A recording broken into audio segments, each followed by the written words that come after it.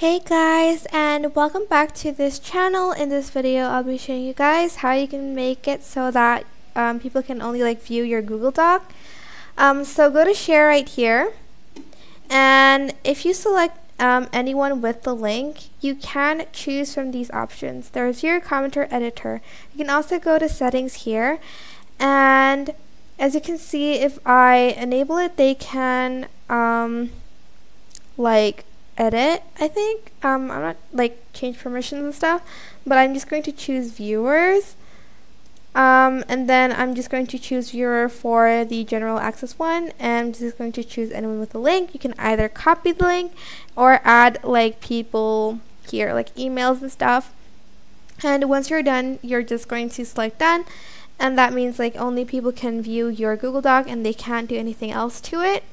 So that is pretty much it for this video. I hope it was helpful for you guys. Don't forget to like, comment, share, and also subscribe to this channel if you haven't done that.